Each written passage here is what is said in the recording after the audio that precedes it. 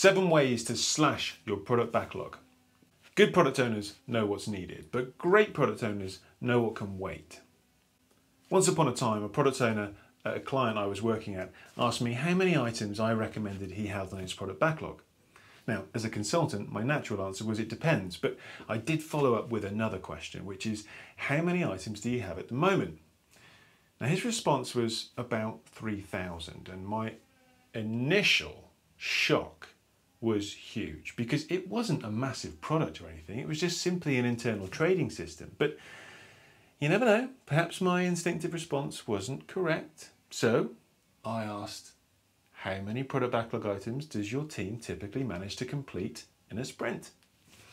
And he had a think and he said, about 20 to 30. I think we got 40 once, he said.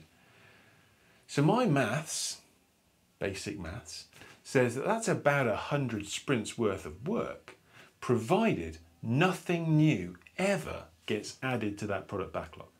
Now, there's no real rule about it, but it did feel like at least some of that stuff had a pretty good chance of never getting done.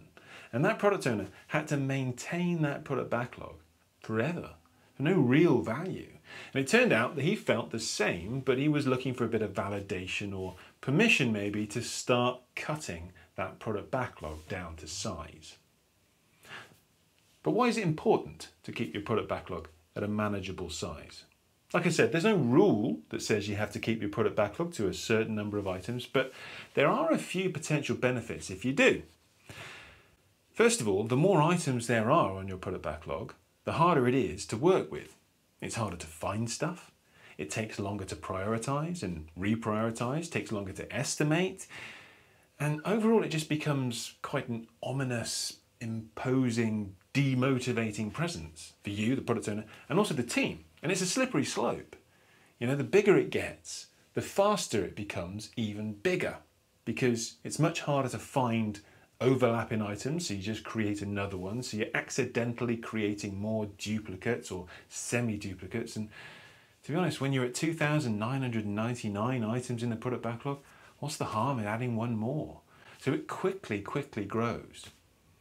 Another benefit to cutting that product backlog is to kill people's hope. Now that might sound strange, but bear with me, because as long as something's in the product backlog, someone somewhere is living in hope that it'll get delivered, and they're probably wasting their time lobbying for it to become a higher priority, checking in on progress, when in reality, there's no hope it'll ever get done. So just free that person up from that false hope. Tell it like it is. So perhaps you want to start cutting your product backlog, but you're not sure where to start. Well, the good news is I've got 7 tips to help you slash your backlog into a manageable state. And the first one is just do it. I've worked with a lot of product owners who've just decided to delete half of their product backlog because it had become obvious to them it was never all going to get done. And they figured that if it was really important, at some point someone would come along and shout about it again. So actually, in reality, they didn't delete them. They just archived them off to a separate list somewhere.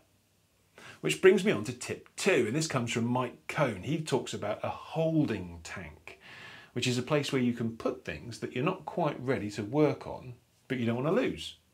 And Mike says the difference is that the product backlog contains all the things the product owner wants and can answer questions about right now, while the holding tank contains the other things that you probably want, but you either haven't thought them through in enough detail, or you might decide they're not needed after all.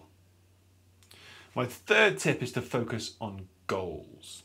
And a great way to make the product backlog more manageable is to filter it according to the sprint or release goal and only show the items that are relevant to that goal. Move everything else to the holding tank.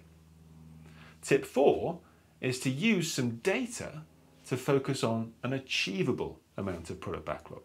So if you've got some empirical data of working with that team, then you might be able to use that data to only show an achievable or realistic amount. So say, for example, the team on average deliver about 40 points per sprint. you might choose to only show the most important 160 points worth of product backlog and then move the rest into the holding tank. Now, once you've done this big cull, once you've slashed your product backlog, you need to make sure you don't let it get into that state again. So tip 5 is to get into a habit, a ritual, if you will, of refining the product backlog. So set aside a certain amount of time, if you can, the same day every week, to go through and delete a few obsolete items on a regular basis. Or, coming on to tip 6, merge smaller ones into epics.